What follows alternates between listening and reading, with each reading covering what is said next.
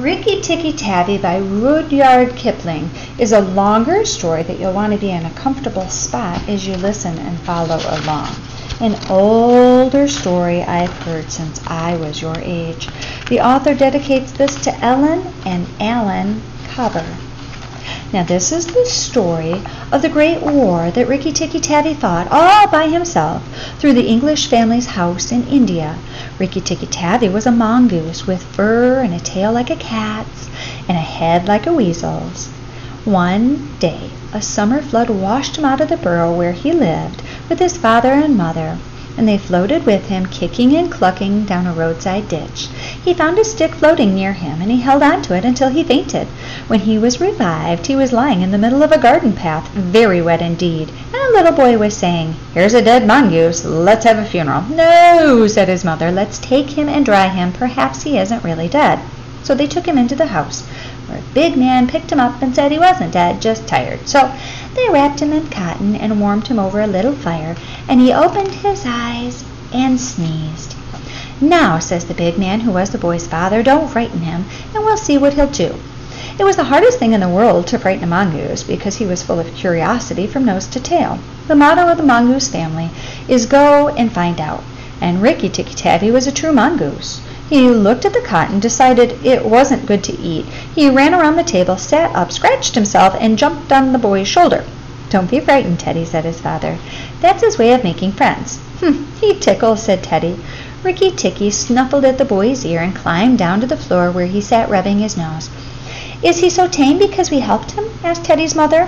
"All mongooses are like that," said the husband. "If Teddy doesn't pick him up by the tail, he'll run in and out of the house all day long.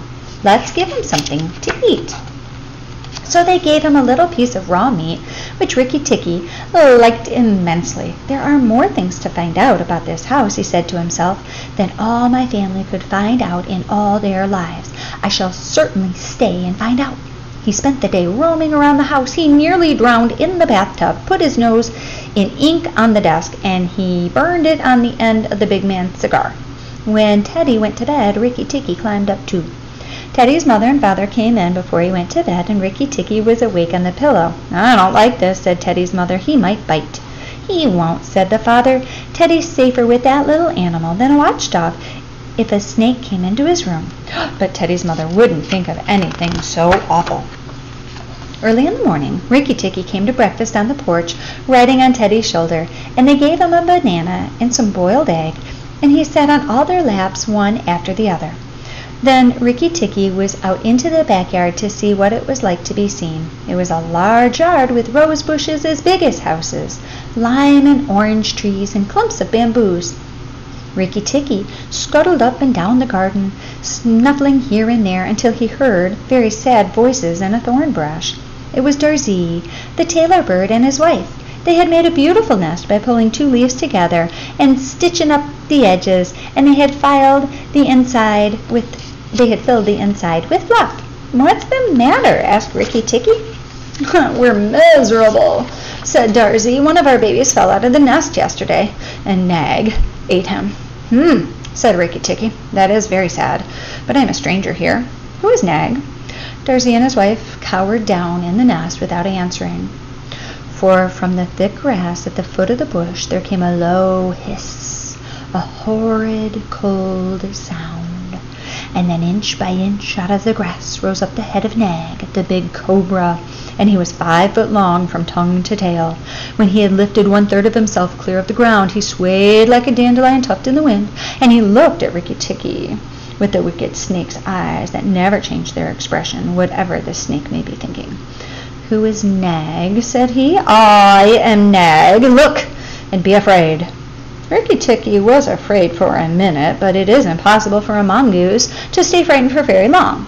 Rikki Tikki had never met a live cobra before, but his mother had fed him on the dead ones, and he knew that a mongoose's job is to fight and eat snakes. Nag knew that too, and at the bottom of his cold heart, he was afraid. "Oh, well," said Rikki Tikki, "I am looking, but do you think it is right for you to eat baby birds?" Nag was watching for movement in the grass behind Rikki Tikki, and he knew that mongooses in the garden meant death sooner or later for him and his family. So he dropped his head a little and said, "Let's talk. You eat eggs. Why shouldn't I eat birds?" "Behind you.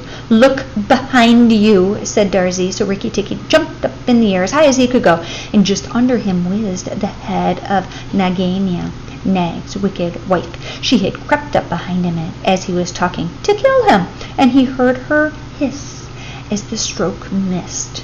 He came down almost across her back and bit, but he did not bite long enough, and he jumped away from the whisking tail, leaving Nagania torn and angry.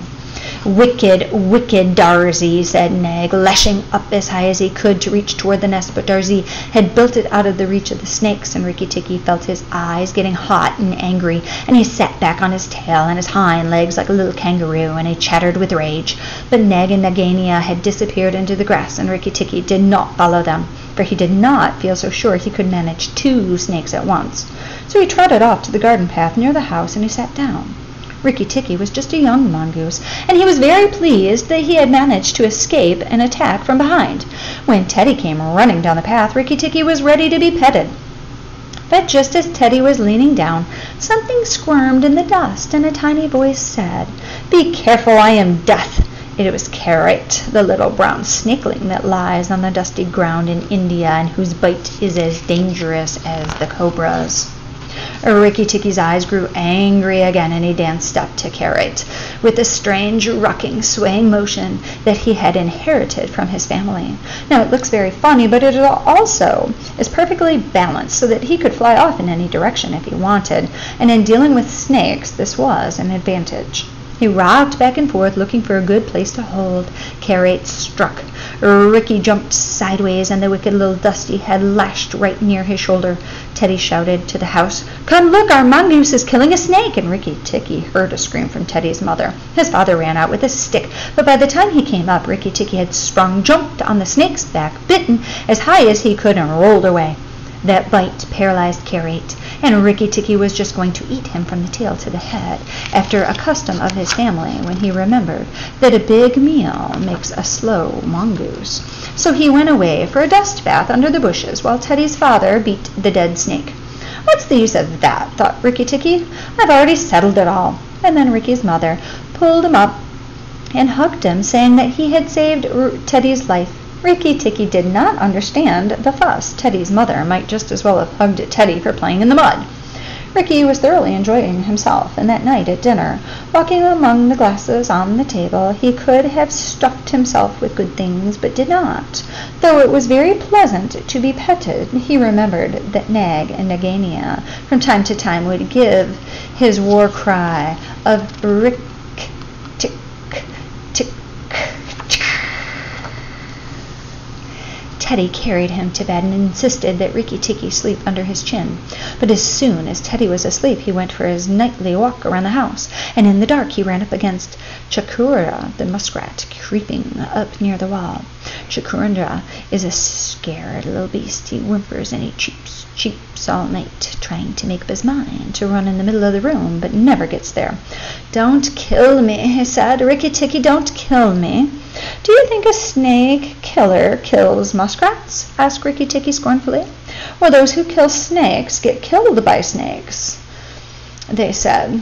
"And how am I to be sure that Nag won't mistake me for you some dark night?"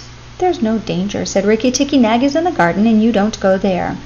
"My cousin the rat told me," said Chakunda, and then he stopped. "Told you what?" "Hush! Nag is everywhere, Rikki Tikki. Can't you hear?" Catch a soft scratch sound he did, a noise as quiet as the footsteps of a fly in a window pane, the dry scratch of a snake's scale on brick. "That's Nag or Nagania," he said, "and whoever it is, it's crawling into the bathroom drain." "Thank you, Chakunda." So he crept into Teddy's bathroom, but there was nothing there. And then he crept into Teddy's parents' bathroom, and at the bottom of the plaster wall there was a brick pulled out to make a drain for the bathwater. As Rikki Tikki listened, he heard Nag and Nagania whisper together in the moonlight. "When the house is emptied of people," said Nagania, "he will go away, and the garden will be ours again. So go in quietly, and remember that the big man who killed Carrot is the first one to bite, and then come out, and we will hunt for Rikki Tikki." "But are you sure we must kill those people?" asked Nag. "Yes. When there are no people in the house, did we have a mongoose in the garden? As long as there is a house, as long as the house is empty, we are king and queen of the garden. Remember, as soon as our eggs hatch, our children will need room and quiet." "I had not thought of that," said Nag. "I will go, but there is no need to hunt for Rikki Tikki. I will kill the man and the woman and the child if I can. Then the house will be empty, and Rikki Tikki will leave." Rikki Tikki tingled all over with rage at this, and then Nag's head came through the drain, and his 5 foot of cold body followed. Angry as he was, Rikki Tikki was very frightened when he saw the size of the cobra. Nag raised his head and looked into the bathroom, and Rikki could see his eyes glitter in the dark. "When Carrot was killed, the man had a stick," said the snake, "but when he comes to bathe in the morning, he won't have it. I'll wait here till he comes. Nagania, do you hear me? I'll wait here till daytime." There was no answer, so Rikki Tikki knew Nagania had gone away. Nag coiled himself down, coil by coil, around the bathroom of the water jar that was used to fill the bath. Rikki Tikki stayed as still as death. After an hour, he began to move, muscle by muscle, toward the jar. Nag was asleep, and Rikki Tikki looked at him, wondering how to attack.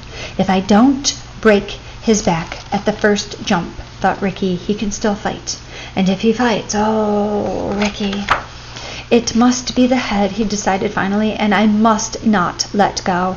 And then he jumped, and as he bit, Rikki braced his back against the water jar to hold down the snake's head, and then he was battered back and forth as a toy shaken by a dog, back and forth and up and down and around in circles, but he held on to the snake's body, and he whipped across the floor, and he banged across the side of the bathtub, and he closed his jaw tighter and tighter, for he was sure he wanted to be banged to death, and for the honor of his family he wanted to be found with his teeth locked. He was dizzy, aching, and felt shaken to pieces when something went off like a thunderclap just behind him.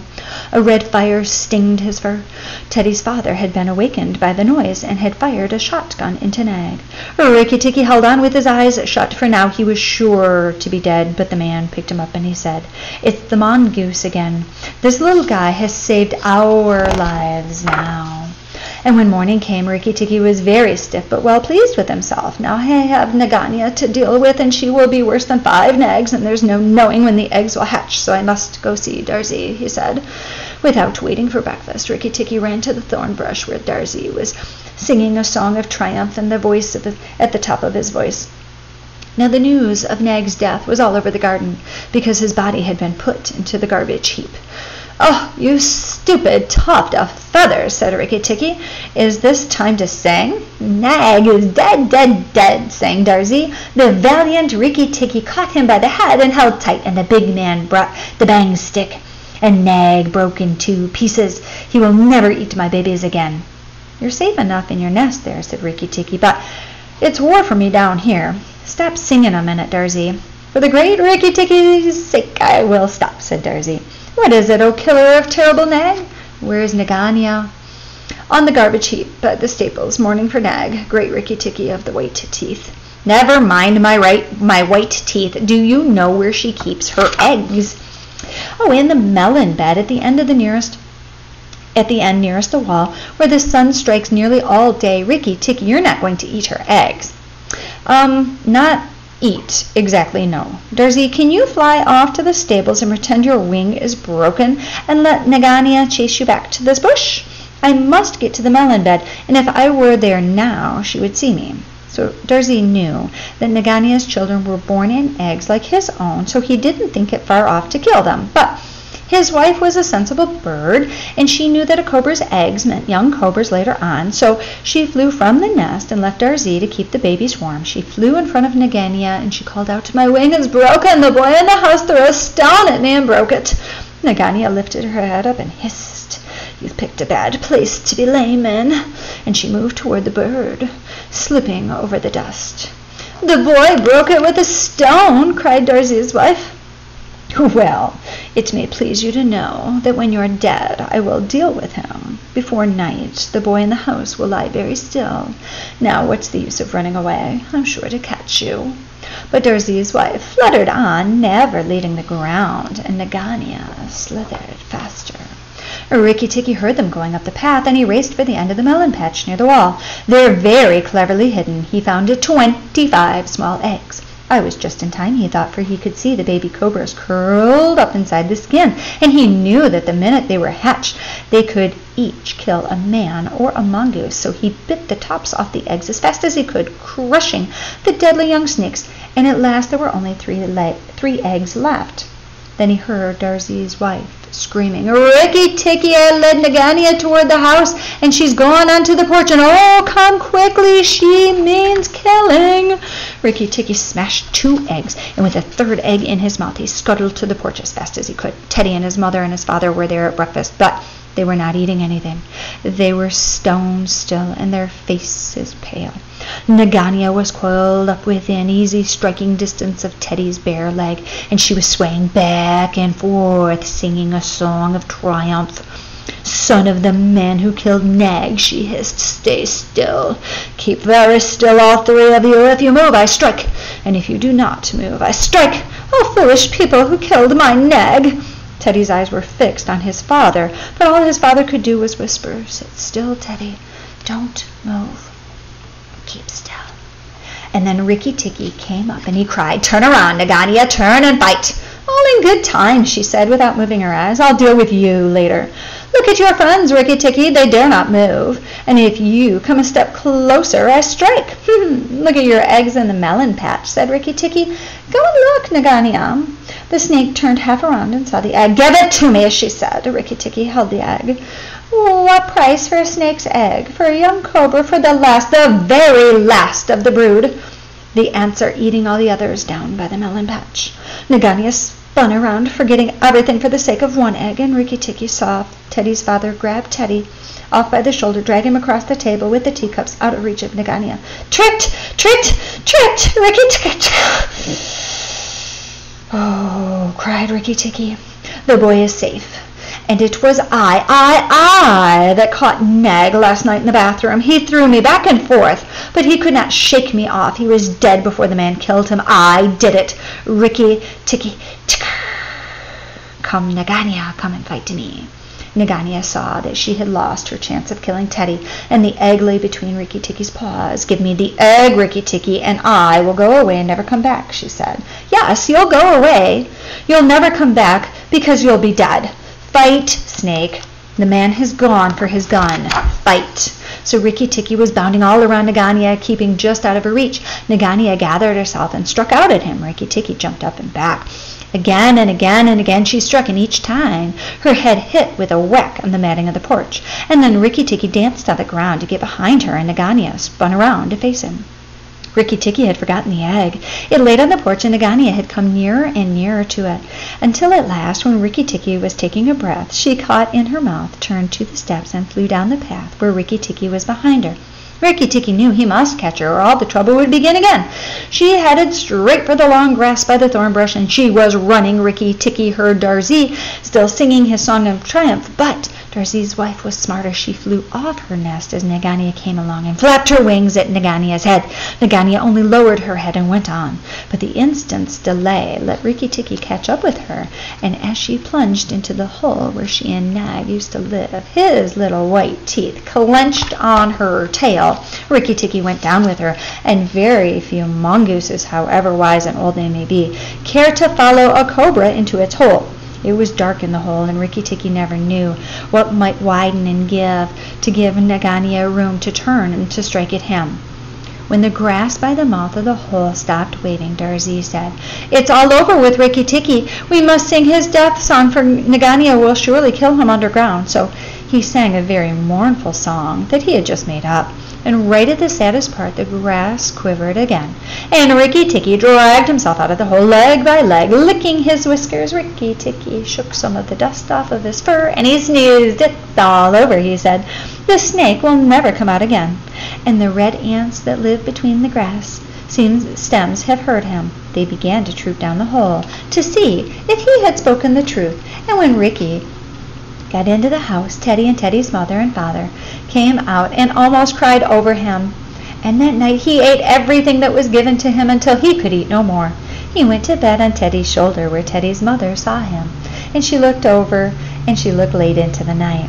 He saved our lives, she said to her husband. Just think, he saved all our lives. Rikki Tikki woke with a jump, for all mongooses are light sleepers. Oh, it's you, said he. What are you awake for?